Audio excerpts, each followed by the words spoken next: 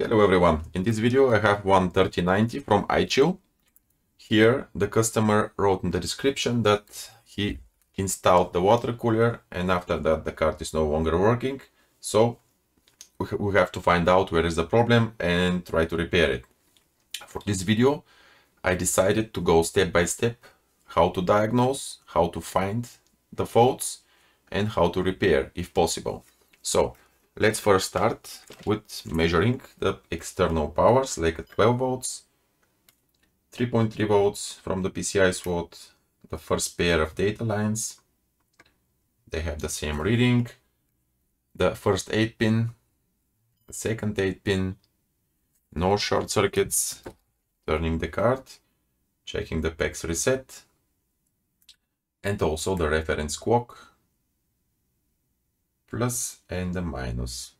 Okay, from here everything is looking good.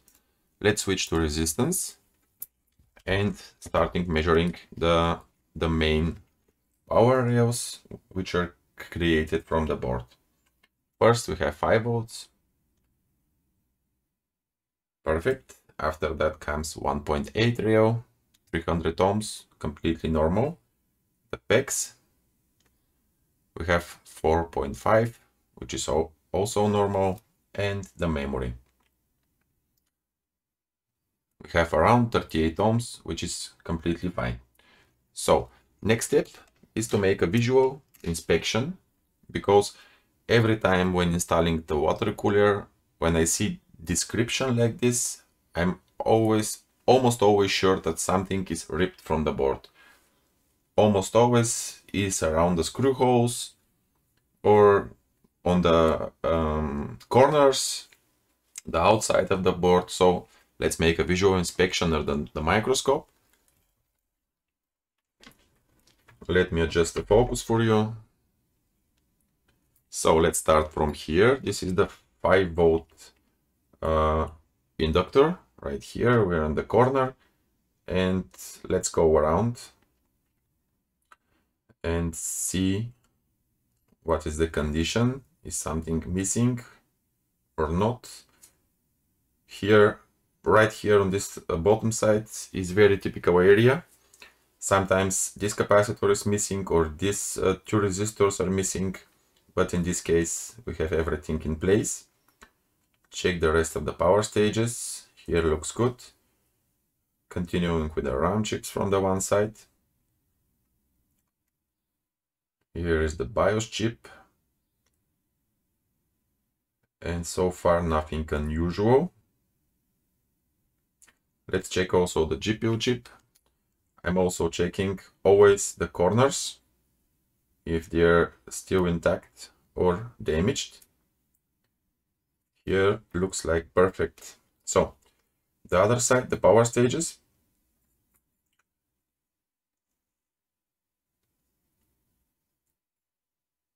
And from the front side, everything looks good. Let's turn the board around and check the back side also. Adjust the focus again. Okay. So again, the same. Looking for damages. Looking for something burnt or missing. Here is the 1.8 volt. The RAM chips on the back side. Paying attention to the screw holes, as I said, very important.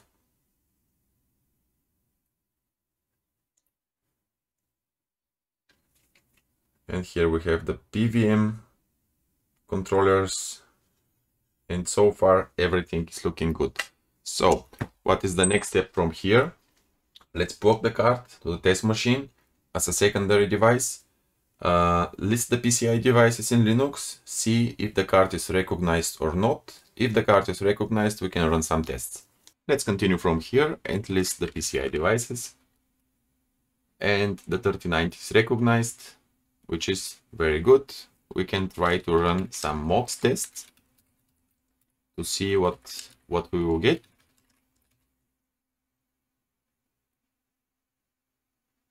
And we have a fail. and this is a training error fail. Let's go up, and we have the training status for the bank for partition C. We have error 2. Error 2 means the lower bits from 0 to 31. Okay, let's do something different. Let's dump the data for the training status.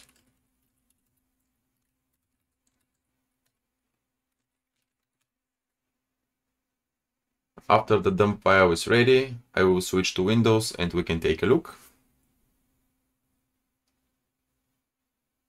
Here on partition A, B, everything looks normal, and we are on partition C0 and we have a lot of errors.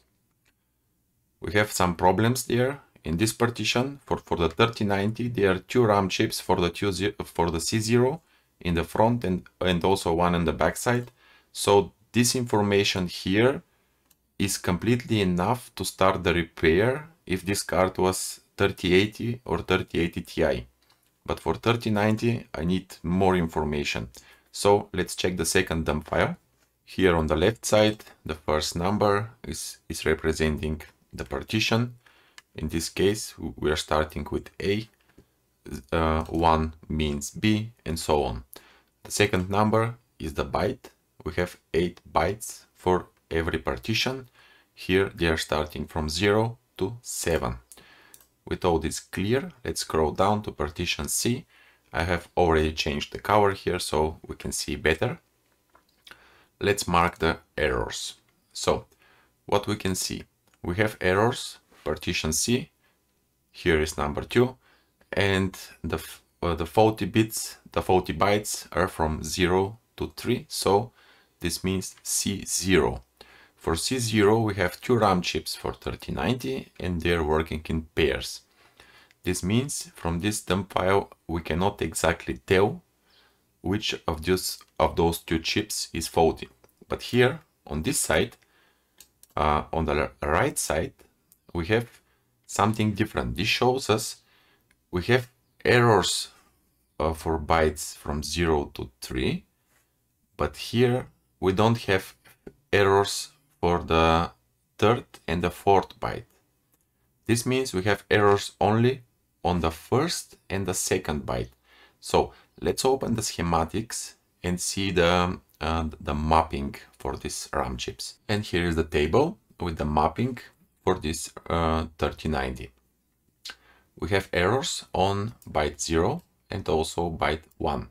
Here on the top, this is the mapping for the whole partition. For one partition on 3090, we have 4 RAM chips. Here is 1, 2, 3, and 4. The first 2 are working in pair for the bytes, for the bits from 0 to 31, so the lower, and then the number 3 and number 4 are working for the higher, from 32 to 63. With our errors on byte 0 and byte 1, we can notice that they have the same connections, so the pins are connected in pairs. Like here, CMD1 is connected to the next chip with CMD1 also. And as we saw, we have errors, complete errors here on byte 0 and complete errors on byte 1. From experience, I can tell you that we have missing power somewhere on the chip. Maybe something is ripped, maybe something is disconnected from the RAM chip or under the GPU chip. We have to take a closer look. So let's scroll down. Here we have the partitions. Let's find out where is the partition C, right here. And here, for example, the pin CMD1 is connected to the one of the RAM chips on the top side. Here is the RAM chip on the top side, is M8, and also connected to right here, M505. This is the RAM chip for C0, but on the bottom side. And also we have CMD1, so they have exactly the same connections. And we're missing how this part here. So all this is missing. We have errors there, and also, oh, this is missing. We have also errors here. So from here, let's go under the microscope, check these areas again, and we're looking at M505. This is the C1 bank from the bottom side, the RAM chip. And I want to take a closer look to the chip itself and also the surrounding components. I want to check if the chip is cracked or damaged. Here everything looks fine. Let's check the front side also, adjusting the microscope. Okay, checking the RAM chip, also looking good. And right here, something is unusual here. And we have missing one component also with the pad from the board. And this resistor is also kind of damaged. Let's open the schematics and see what these components are. And we have it right here. So this component is a resistor. It's completely missing, and this one is still on the board, but damaged. Let's check what this resistor is on the datasheet. And we have a pull-up resistor 10 kilo ohms. And check the next one. Okay, the next one is also here. So these are two pull-up resistors from the VDDQ, and one of this is going to SMD13 and the second one is going to SMD18. Let's see where these are. So the missing one is going to SMD13. This is most important. Let's check the RAM chips where we have SMD13. So exactly what I said. On this whole part here is missing. This whole part is with errors. And the SMD13 is going also to the other RAM chip on the bottom side, M505, also right here. This is also missing connection, and we have errors here on the whole section. The other one, let's check it again. This was also 10 kilo ohms, but this is still on the board, and this is going to SMD18. Let's check the SMD18 on the chips. And it is right here. So the next section, but we don't have errors here because maybe this component is still attached to the board, to the pads, and is still working. That's why we don't have errors here. And the same connection goes also right here to the bottom side. So it's clear. That's why we have missing sectors from these two RAM chips. Let's make the repair and check if everything works after that.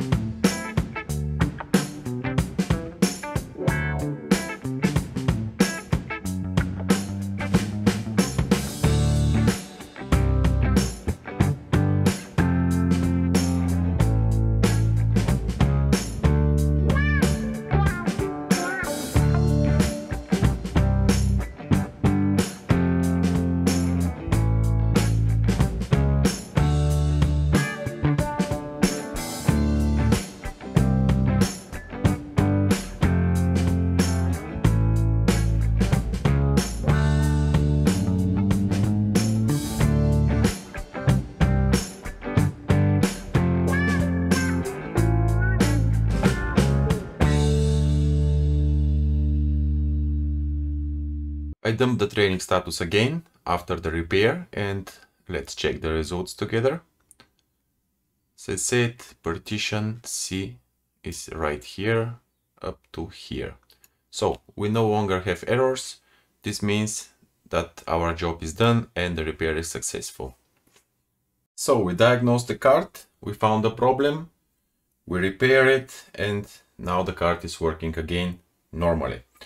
This was a pretty simple repair, but very important part is the diagnostic, because if you see a training error or on one RAM chip or a partition, in this example C0, the first thing in your mind is to go and change the RAM chips in the front and the back side. If this doesn't work, you think that the GPU is the problem, and after that you want to rebuild the GPU chip also, but this will not solve your problem, because here the problem was completely different. So always take your time, work smart, not hard. As always, thank you for watching. I hope you learned something new. If you need a repair, check the links in the video description, and we will see us in the next one.